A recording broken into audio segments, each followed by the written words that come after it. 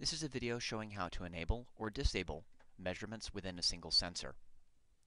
First, I'm going to use my Bluetooth connection dialog to connect a smart cart. I'll click on the available smart cart. Now that my smart cart is connected, I'm going to click on Done.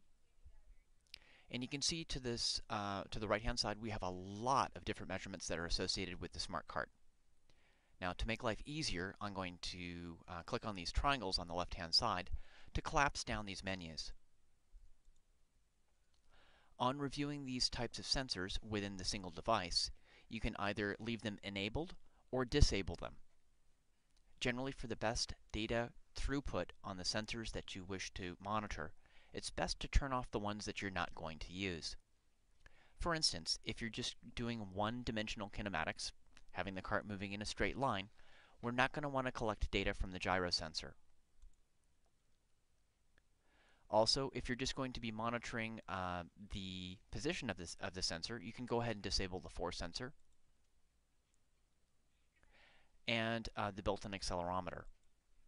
The acceleration that's shown on many of the graphs is actually determined from the position encoder on the wheels. So with this helps streamline the amount of data that's going to be transmitted to your computer or computing device.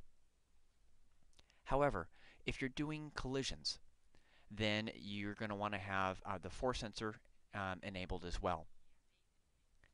If you need to have the fastest data collection rate possible for the force sensor, please disable all of the other sensors except for the load cell or the force sensor within the smart cart. Let me show you how that can affect the responsiveness of the device.